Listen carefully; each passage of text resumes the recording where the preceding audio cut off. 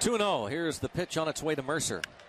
Fly ball deep to left field. Going back is Harper at the warning track, nearing the wall and gone. Oh, Mercer me. The Pirates take a 3-1 lead on Jordy Mercer's home run in the 5th inning. How do you like them apples? Boy, you talk about jump-starting a crowd. 2-0 pitch, got something he liked. It was a hitter's count, and he made it count. Another one, this one just barely over the 383 sign, but it cleared it. Harper went back, we had to wait. He went up for it, he was not going to get it.